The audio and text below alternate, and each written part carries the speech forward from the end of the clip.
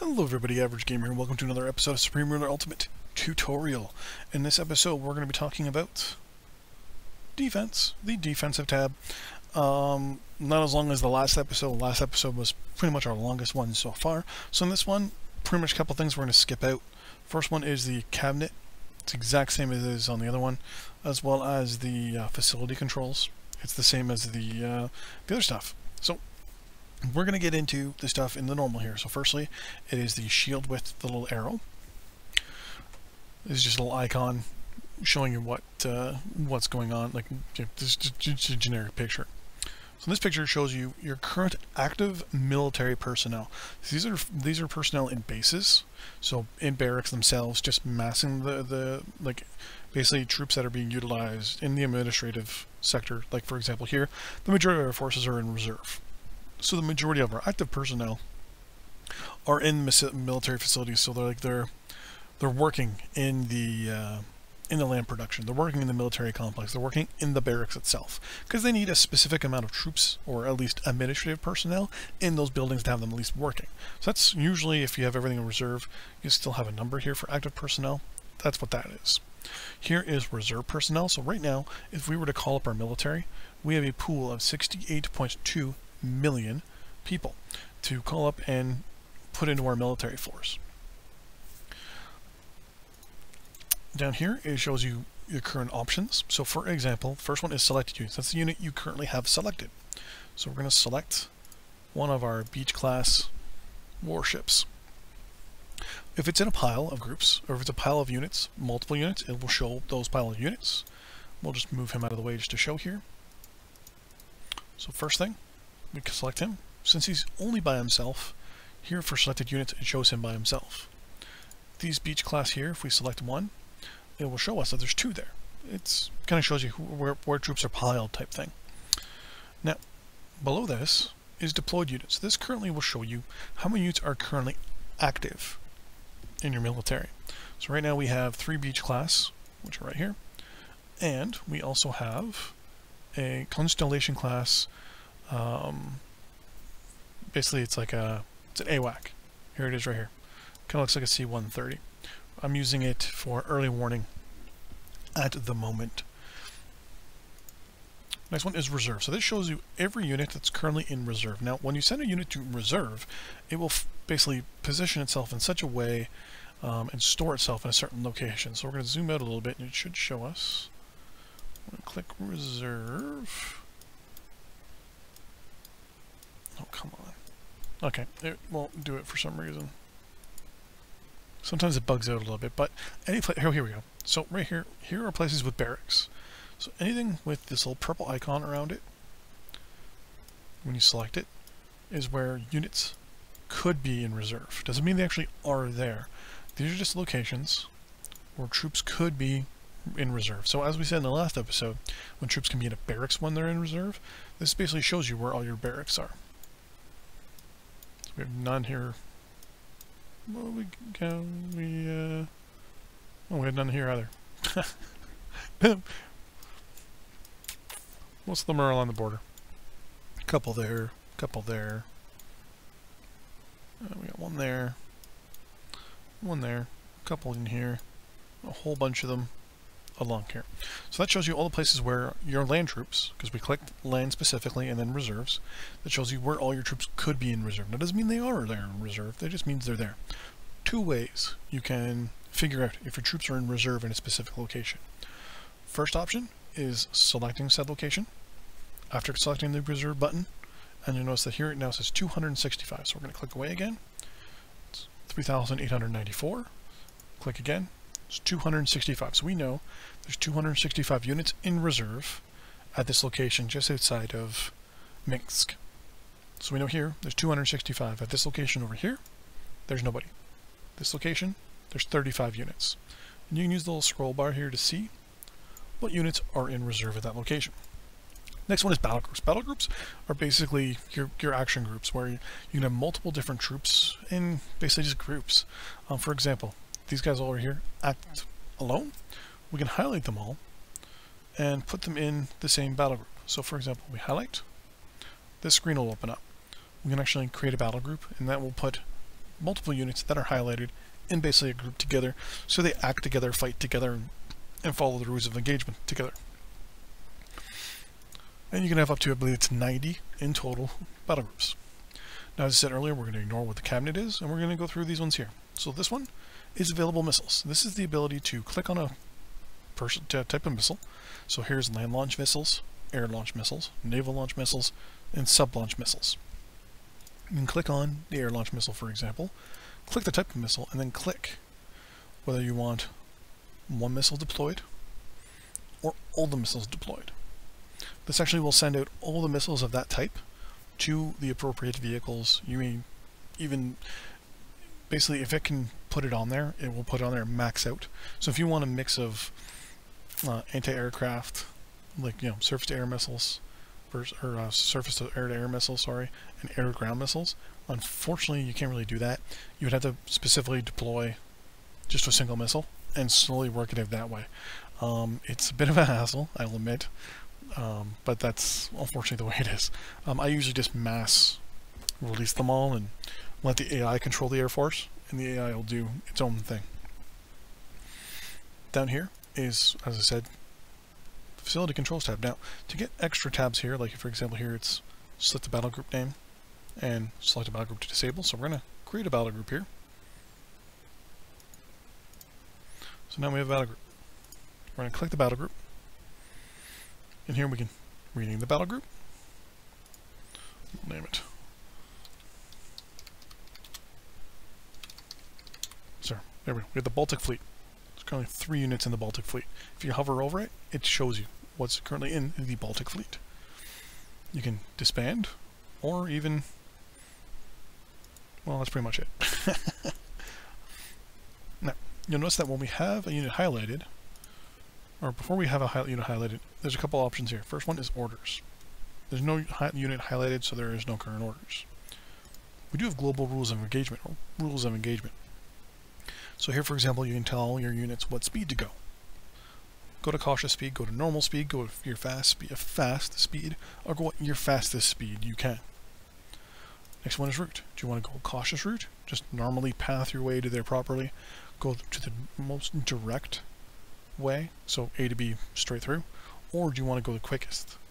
Now, the most direct sometimes isn't the quickest. Like, for example, the most direct from Orsa to Vinskibitsk is this straight line. Now, if we had an amphibious unit, it would do it if it's set to most direct. But if we also set to quickest, it would actually go this way, and then would come down this way, and then would come across, because it's actually the quickest. Take the rope.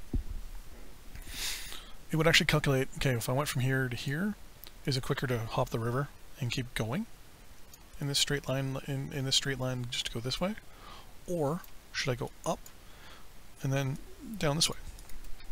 So it'll think that stuff through. The next one is initiative. You can actually set battle groups to different initiatives. So this is basically the AI control. High AI control is when you set up your theaters and all that stuff. It will actually do it again this way as well.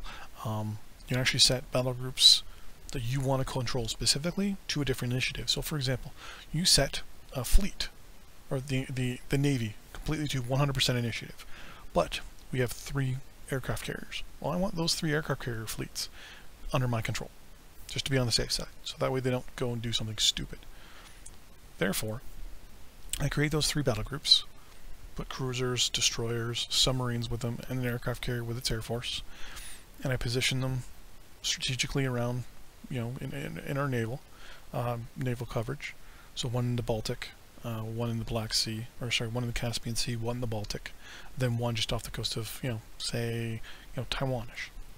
So we got our 3 aircraft carriers set up that way. So one can go into the Mediterranean, one can control the Baltic, if not even the North Atlantic, and then the one in the Pacific can do some damage in the Philippines, Indonesia, Australia area, even the west coast of the United States, if need be. So if I have it set to high, the AI will will break up the fleet altogether and just send them all over the place. At least this way, if I have it set up to be a battle group, but I also set the initiative to none, I can control that one. I'm going to tell them where to go. Contact options. So this is if you're at war with someone. This will kind of tell you, you're telling your units when you tell them to go from A to B, knowing that there's, say there's an attack, right? So this is our border. This river is our border. We have our units on this side, they have their units on this side. Now, they have some units on this side that might be pushing through, say, here. But we're going to move our units from here, or from here up here to reinforce, because we're noticing that they're kind of massing here, and we're going to put some artillery here. So what you can do, contact options. So if you go to pursue, that means if they engage a unit, so say our infantry comes up, find someone here, and we tell them, hey, hold on, stop and fight here. So, or sorry, if we tell them from here to here, go. Now, currently, where it's set to avoid, what will happen is your AI will just try to go past them and just dodge them all together, right? So it'll continue on to where you told it to go and take a couple pot shots, but it'll keep going. It's going to avoid them. If you set to engage, it'll stop and it will fight them. And then it will continue on to its target. If you say pursue, it will actually go and fight its target, or even go attack that target. If that target withdraws, it will follow it until it's dead, and then we'll go towards you told it. I usually go to engage, so it'll go, for example, our infantry will go from here to here, and we'll engage the target here. They'll withdraw, say we're back over the river to this little village here, and our unit will continue up. So it still goes where we want it to. Next one's loss tolerance. So this is basically the percentage of it getting knocked out. So at high, you're basically telling it to lose the majority of itself. I think it's above 80 or up to 80%, and then it will then withdraw from battle. Here, I believe is I think it's 60%. It will withdraw from battle. Low is if it loses 10%, withdrawal from battle. Then none. You're basically telling it, hey, if you lose anybody, get the fuck out. Next one is you can apply to all. So you can actually apply this to everybody, all over the world, of your units. Here you can apply it to just future units only. Here you can tell the administrator if he can control it or not. Opportunity fire. This basically tells you to fire on any enemy that's within its range. So for example, if you're, say we're running artillery from here to here, and as our artillery gets to here, it's in range, but it doesn't see the unit. One of our aircraft, our AWACS, flies over, and all of a sudden that pops up that there's a unit there. If you have that turned on, it'll stop and lob a couple artillery shells until it disappears, and then it'll move on. Approach. So you can tell it to approach stealthily or not. Missile acceptance. This is where whether the unit will actually accept missiles or not. So say you want to strategically position missiles in certain spots first. Say we want to put a bunch of Scud launchers on our west, on our basically European defense line, but we're also strategically positioning Scuds around, all these other borders here. But we want these guys to have them first. We can actually highlight all of these units. Kind of go like this. Go to rules of engagement and tell them, hey, we don't want you to accept missiles yet. Then we can do that. The next one is just accepting it. Basically just where this unit is subject to overall changes. So if you do the global all one, if this is turned on, this unit is not subject to any changes. So that's where, for example, if you do have our own personally controlled 3 fleets or aircraft carrier battle groups, we want that turned on, because if we change anything else associated with the rules of engagement, we don't want those fleets touched, because we are controlling those fleets. We're going to highlight another unit here. Next one here is filter unit selection. So when you click it, this just shows you if, depending on if there's more than one unit on a location, you can actually filter it. So say we had a cruiser, an aircraft carrier, and a submarine. This will actually just show you all the different types of types of ships and stuff.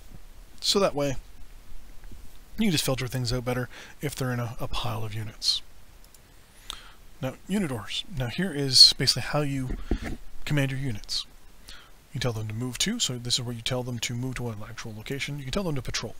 So for example, if he's here, wherever the unit is located initially is patrol point 1. You can only tell them to patrol between point A and B, and that's it, unfortunately. Which, in my eyes, kind of sucks. But you can tell them patrol point 1 there, and that's it. So this ship, this Beach class, if I unpause, will start patrolling between those two locations. And it'll go back. So wherever the ship is, aircraft or unit, when you initially tell the unit or said anything to patrol, the initial spot of the order of patrol will be the first patrol point.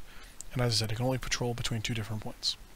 Attack unit, that's simple. It will attack any unit you pick. If you right click, for example, if we were at war with Poland, it would attack said patrol ship. But we're not at war with Poland right now. Next one is attack facility. If the unit has the ability to attack a facility, whether it be missiles, bombardment, or even the ability to attack something, it will attack a facility. If there's more than one facility, when you right click on it, it will give you the list of, just like this, the facility to pick. So we would click attack facility. You would say, would you want to attack the airfield, the sea pier, or the small village? Next one is escort. This is where you tell ship 1 or basically unit 1 to escort unit 2. Now usually I'll do this in a fleet version where I will set up a battle group and I'll tell everyone in the battle group to escort the aircraft carrier. So in this case we're going to tell Beach, the 106th Beach class escort cruiser to escort Beach 113. We're going to Beach 113, we're going to tell it to go up here. You'll notice that Beach 113 will now have the other beach with it. We're going to tell Beach 113 to go over there, and you'll notice that the other ship will always stay just a little bit behind, or will catch up. So that is, so if we told them both to go on, if we told 113 to go on patrol, you'll notice that both ships will then be together, which is, it's good in my eyes to a point. Later on, you'll be able to see where you'll be able to give additional orders of battle groups to move together and things like that. So for example, we'll get these guys together, order them there, and we'll order this guy here. And we'll actually get into the next order real quick, because you see here, formation move. Common speed. I actually can turn that off. That way, if anything becomes a straggler, it'll move with it. So we're going to highlight all these guys and say, you all move with the common speed. We're also just going to make things simple, set them in a battle group. So if we set them all up and we say, I want you to go here. Then when you're there, I want you to go on patrol to there.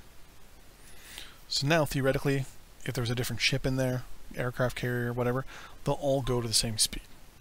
Basically, it's the lowest speed. Highlight these guys and bring them back again. Next one is load unit. So for example, if this was a ship that was able to load aircraft or ground units, or even if it's an aircraft that's able to load, it will give you that option. Now if it's an aircraft, it has to be at an air facility, like an airbase, to load the troops into it. If it's a warship or transport ship that can carry troops, it has to be at a sea pier or a seaport. Either or.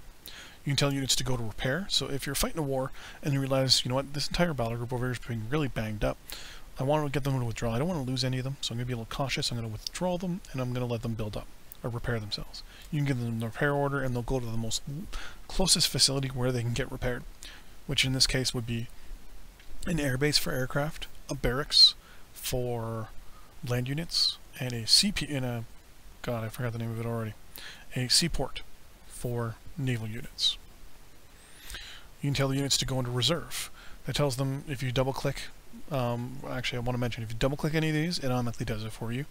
But repair, if you double click repair and highlight a unit, or highlight a unit, click double repair, it'll automatically select a base for you and go. You can also single click and then click the base and it'll go. Reserve is the same thing. If you double click, it'll find the closest base and go into reserve there. Or if you left click it first and then right click on the base, it will go to that base that you provided. Now mind you, sometimes when you do this, it doesn't quite work properly and the AI kind of gets a little lost. The last two are three are return base. This is where you can tell it, you can double click, it will glow, it will go. It will go to the most local naval facility, for example. So we're actually going to highlight all of them and double click return base. And they'll all go. We're going to get rid of that. Next up on our list is scrap unit. This is the ability basically to remove the unit altogether. If you see my live stream, I recently did one of these for a an AWAC aircraft, or an early morning aircraft that we built and ended up being completely useless. So we scrapped it. Basically, you just get rid of it. You get a little bit of stuff back from the goods that was used to create it. A small fraction of it, but you get some back nonetheless. That basically clears orders. So if we tell a unit to go up there, we click it, clear. That stops it immediately from fulfilling its orders. We told it to go back to the return base, so it goes back yet again to the most closest base. It's the best thing to do to redeploy missiles to them, or if they need to get, you need to get troops back really quickly. The next option here is technical readout, which is this button here. This gives you just a general readout, or basically the schematics of said vehicle, so that unit, where it tells you, like for example, this says the fuel amount it needs is 6,000, so 6,000 liters or whatever. Its overall profile is 30. Its spotting is 86, so it sees 86 kilometers. Its precision spotting is 19, so if it's within 19 kilometers, it's more accurate. It's got a combat time of 120. Its overall range around the world is 13,890 kilometers. It moves at 46 kilometers an hour. The maximum amount of missiles it can have is 3. It has no aircraft capacity, no carrier capacity, so it can't carry aircraft like VTOL aircraft or helicopters or anything like that. But it does give the option of a couple things here. First, it does, hey, I can actually hit facilities. I have fortification attack. I can hit infantry or soft targets. I can hit hard targets. I can even hunt down submerged targets. Surface attack, it actually can attack other surface ships. It cannot, after you hit a high air attack. And it can also not hit mid-air targets, but it can hit close air targets. So aircraft that fly below, I don't remember the exact altitude, but any aircraft that flies below a certain altitude it can hit, and it can't hit anything basically above that. It has no defense up close against soft, but ground defense, it has a 420 ground defense. It has a air defense itself of 265.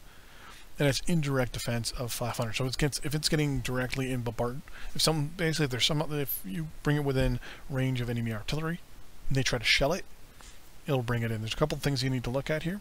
This is the little icon for the escorts. This tells you it's a known design. If instead of a little laboratory bottle here, it's actually a skull, that means it's a obsolete design. Down here is a standard, favorite, or excluded little filtering option. You don't really need to worry about that too much. To be honest with you, you'll never, ever use it. RTB. Let's see what else here. And to be honest with you, that's it. A couple things you might want to know here. This shows you the amount of units down here that you have highlighted. This shows you, quote unquote, their combined arm strength. And this is their supply. So this is if they're in supply or not, which is really good, important to know. The distance here, the 288, that's actually the distance I'm telling it to go. So as long as you know by the tech readout, its range is 13,000 kilometers. If I scroll out, it can actually go, if I ordered it right now, you want to go usually half of that. So we want to go around 700. Because it can go all the way to, oh shit, it can actually go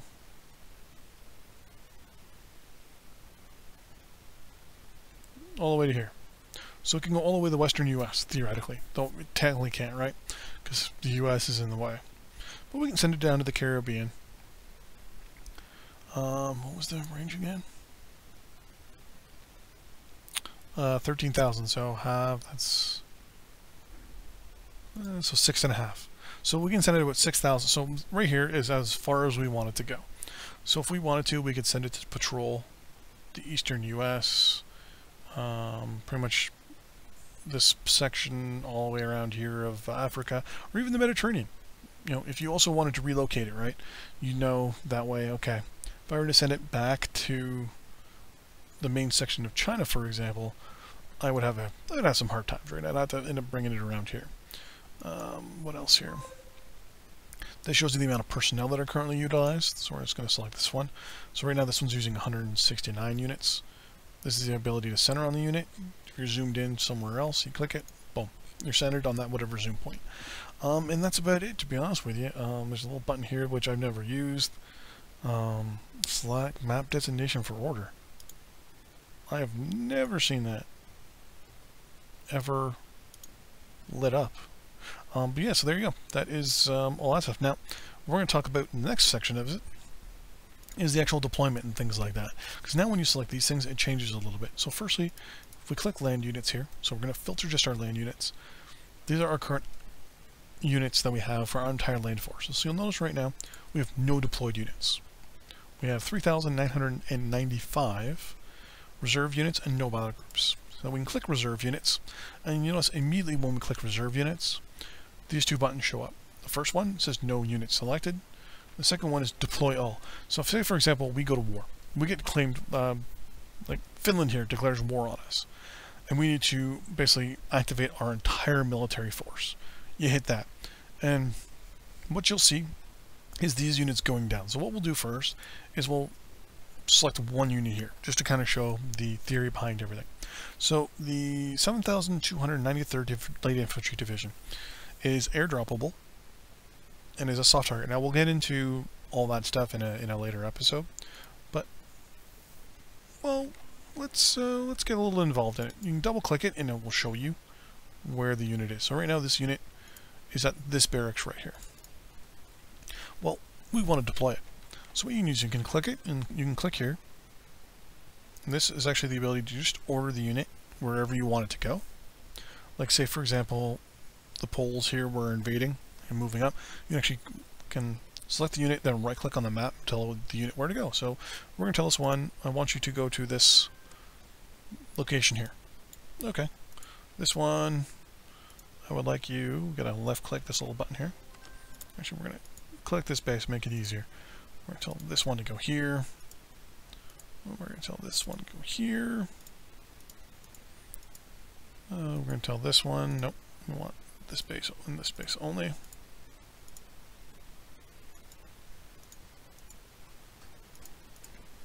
Oh, come on, don't do this to me now. There we go. You go there. And you can go there. So we've just quickly deployed 5 land units just by clicking add a selection and you send. So basically it's a single order. You're telling that unit to go to that location and that's it. And notice that right here our reserve actually went down. So for example, if you left click this, nope, we don't want that. There we go. So you click these guys right here. Now first thing you can do is go to technical readout. It'll tell you how many units it needs. So personnel, we need 810. So you'll actually, what is this? Oh, it's a right place to sign. Good to know. You'll notice that right here, it needs 810 units. It's NPC protected, it's amphibious, and it's technically a hard target. So you notice that this number here will go down that 810. So right now it's 2009, 800. Click, and boom. And you'll notice right there, it went down. A couple things to always keep in mind when doing certain things like this is to always think this number, how many units am I bringing up, what am I bringing up, and how many troops they use. Now to show you how this can go wrong, well, we'll actually show you with aircraft as well. Aircraft, same thing. Click the aircraft and decide what you're going to do. Now you can also, if you have a unit that's already, we'll say, obsolete, you can click that aircraft, that design, and click scrap unit, and it'll scrap it automatically for you. Now one of the things I forgot to mention is the missiles. So you can actually click the missiles button here and it will show you what missiles automatically go with what's selected. With an error here, you'll notice that when I click the missile button again, 1 second, there we go, missiles, reserve, I click the Queen Bee, automatically the missile here shows what missiles can be put on aircraft. And you'll notice that it actually says missile larger than platform maximum size. The maximum size for Queen Bee, if we actually click on the technical readout, is 0. So can't do anything there. But if we go down to one of our other aircraft, which have the little missile icon, for example the J7, suddenly now we can actually deploy J7s. I believe that's the J7 down here that we just deployed those missiles to. No, it's a B-52 Stratofortress. Well, we'll just put you in reserve. But what will happen is when that aircraft becomes active, when you order it to become active, it will then...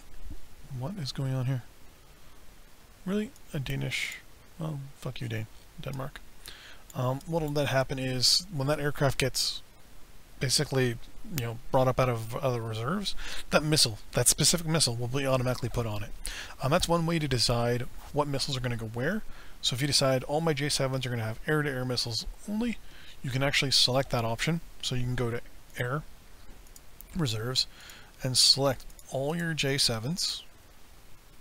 For example, go to Missile Deployment, and tell them, hey, I only want you guys to have air-to-air missiles. You can click the missile, and click, deploy to group.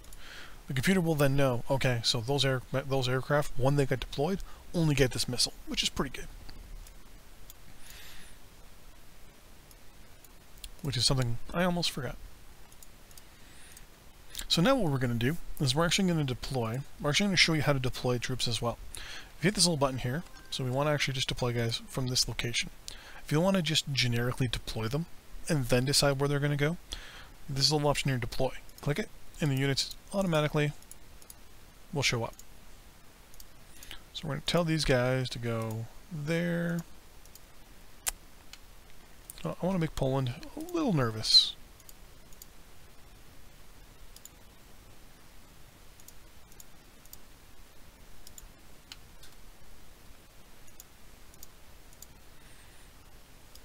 There.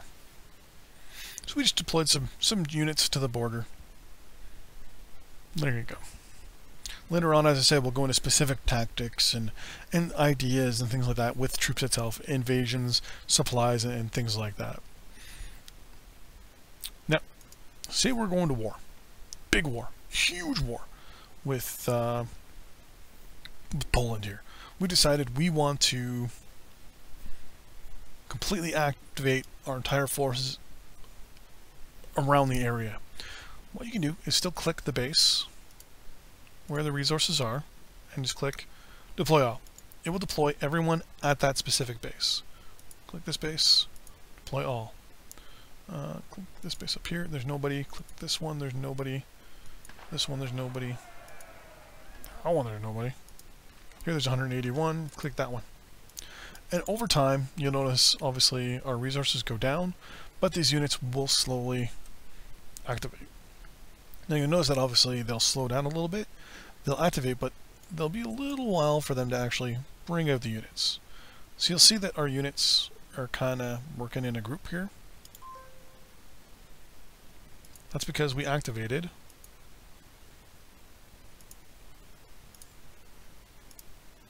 this little option here. So that way the units always stay as a group.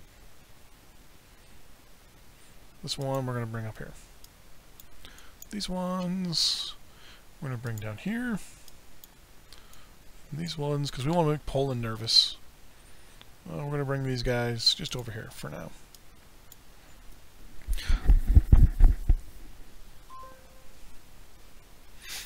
And what you'll notice is the AI should theoretically counter this. It'll see the units kind of en masse, and it should theoretically mobilize them. Now, as I said, this is how you mobilize just from one specific base. If you want to mobilize your entire military force, like say you actually now want to deploy your aircraft. Well, we got some aircraft. Where do we have some aircraft?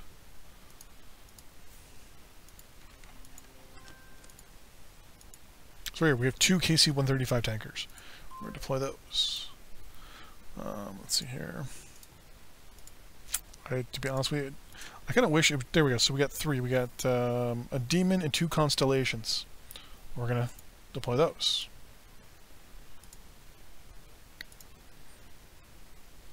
So unfortunately, it doesn't show you where your aircraft are in deployment. So right here, for example, in the middle, down here, we've got a KC-135. Here we have another Constellation. Here we have a B-52. What's this base? This base here has everybody. Well, launch all them. We're going to tell them, hey, all you guys, we got a party going on in Poland. Come over here. So all those guys are going to come flying over. So pretty much every unit, air, naval, or land, all can be deployed the same way. Now, if you want to deploy everyone of a specific group, we'll do it with the Air Force. We're going to click Air Force units. You don't even, you just click who's in reserve. Actually, we don't need a base. Click just the reserves and click deploy. Immediately, everyone becomes active. We take a hit on our active personnel, but when we scroll out, you can see all our active aircraft are now active, which is pretty good. You can do the same thing with your Navy. I'm not going to do the Navy though, because the Navy will be a pain in the ass. And you can also do it with your reserve land aircraft. Now, mind you, let's just look at that real quick. Okay, what you can now do as well, you can also just call up your entire military force. Your entire military force by pressing this button right here. This brings up everybody. So if we kind of click out a little bit. So we click here. Right now, we currently have total 582 units active. I think some aircraft crashed. And our reserve units of 4,661. If we hit this, everyone's going to be deployed. So watch this. Watch this number here. So as you see it drop, as time goes, our units are now completely and 100% going active. So you see the reserve personnel go to deployed. Then you can order your forces. Now India and Pakistan. Oh, that sucks. Wait, did these two declare peace? Oh, well, that's good to know. In our Let's Play, these two are fighting each other. If they declared peace and this is their new border, that's pretty horrible. But yeah, so you can actually go bring up your entire military force. Now I have my military forces in my construction zones. There, and up here. So they're kind of centralized a little bit. Got a little bit of a weak underbelly over there. No one's actually freaking out over there, so we're pretty good. Oh, I'll accept that. And I have no idea why I'm actually worried about this, because I'm not saving any of this. So that is the way to deploy your troops. Now in the next episode, we're going to go over tactics, hard targets versus soft targets, aircraft, high-low versus middle-range aircraft. Then we're going to go into supply as well. We're also going to go into naval forces, best way to utilize them, sub, surface, and aircraft carrier. I like to put aircraft carriers kind of all by themselves. Yeah, lots more stuff to go over in the next few episodes. And now, if there's anything you would like to see specifically, because we're kind of running down to the end here of generically what everything does, you know. I know there's still things we got to talk about, such as military units and how to deploy them properly and how to utilize them the best, which we'll get into in the next couple of episodes. But yeah, if there's anything you want to see, please leave a comment. I will not hesitate to either answer the question in the comment or even just make a video out of it. There you go. I read all my comments. I may not respond to them, may just hit like, or I may not even hit like because I may not even have the time for it, but I read all my comments, so